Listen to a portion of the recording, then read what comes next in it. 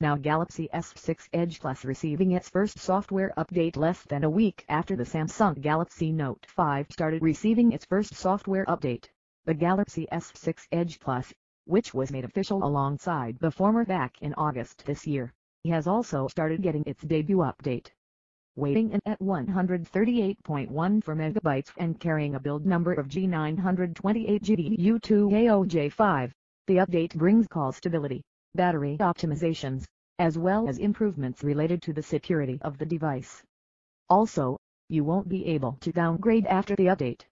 If you compare, this looks like the same update that the Galaxy Note 5 received last week. Anyway, the update is reportedly currently rolling out in Europe and India, with other regions likely to follow soon.